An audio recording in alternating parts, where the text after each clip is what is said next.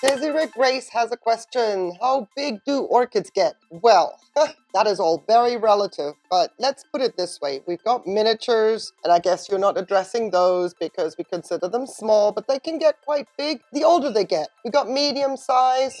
They can still be quite small, but for their stature, they can also get quite big within their own little size parameter. Then we've got large, which is also a relative size depending on, does it need airspace, does it need width space, is it an orchid with a long rhizome like the Bubblephyllum? It may only have 5 growths, but we consider it large because it's taking up a lot of space. Then we've got extra large, and this is definitely something that we can consider because of how tall the orchid gets, but not only that, how long is the rhizome at the base? So again, in an extra large orchid, you might have both factors kicking in. It is a very tall orchid and it is getting bigger and bigger at the base as well, even though there may not be that many growths. So an orchid can get as large as you want it to within all these different sizes. Many of us choose to divide our orchids because of orchid swaps or because of limited space. There's also the question of pot size and availability if you can't just leave an orchid in a tree and let it do its thing. So if I had the space, I would very, very rarely divide my orchids. And those of us that do grow in pots and don't have the ability to grow our orchids the way they should be grown epiphytically out in nature, they also need a regular cleanup from the depleted roots, old growths, etc. So the size of an orchid is not just determined by its own size, miniature, small, medium, and so on and so forth. It is also what you want to do with the orchid and how you can grow it. But if you were to leave your orchid to grow indefinitely in an environment, in a pot or on a tree, they will get